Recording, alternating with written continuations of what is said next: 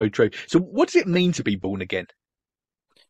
To be born again is a total change. We have this imagery in Ezekiel 36 of the heart, of God removing a heart of stone and replacing it with a heart of flesh.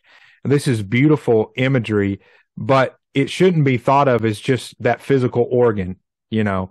It's imagery to help us understand that what God is doing in regeneration is a total overhaul of the person.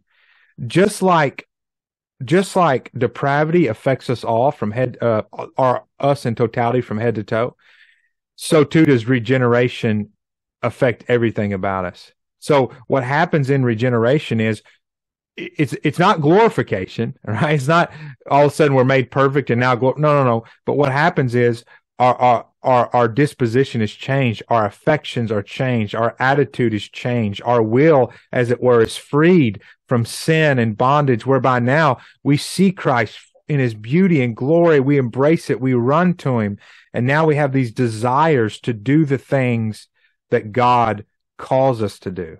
And so regeneration is the total overhaul of a man. It affects, or a woman or boy or girl, and affects everything about us.